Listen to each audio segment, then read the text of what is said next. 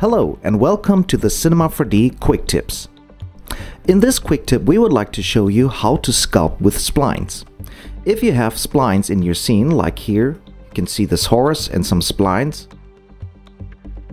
We can simply go into another perspective, for example right, zoom in a bit, and then you need to activate the snapping.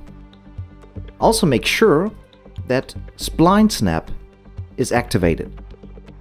Now if you use your brush, you can simply move along the spline.